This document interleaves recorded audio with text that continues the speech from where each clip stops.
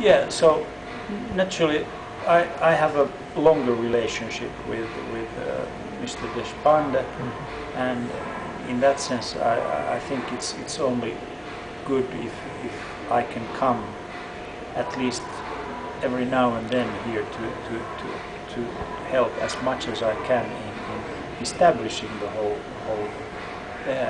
automotive design education. And I think the nice thing is that I'm actually doing exactly the same thing in Finland at the same time. So I think there is a very good basis for collaboration, exchange, and those kinds of things. Right. So I think this is a good opportunity to both of us. Right. A little bit more about, as you said, about the cooperation. How would that be? Could you elaborate a little bit more on that, please?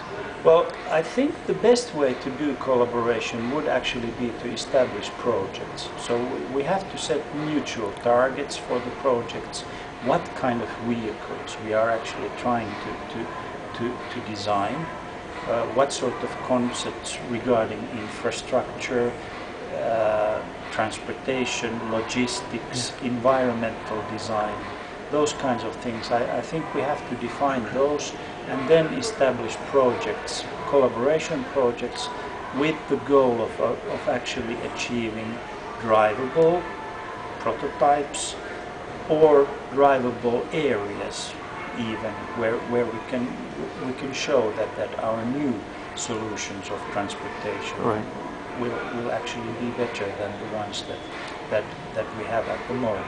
Right. How do you think, or what do you think rather, is the scope of an automobile designer as an automobile designer as a career? How do you think? What's the scope of that? I think in India it must be very good, and actually there's also the international career ahead.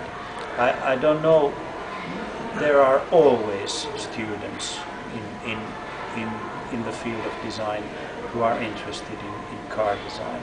Wherever I went during my career, I've always met students who immediately come to me and say that how can I become an international car designer?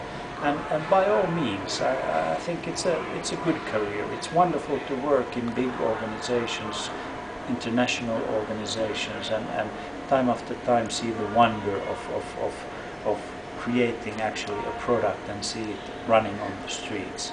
So that excitement I couldn't really deny from anybody. Quite the opposite, I recommend it. However, the most opportunities at the moment I see here in India.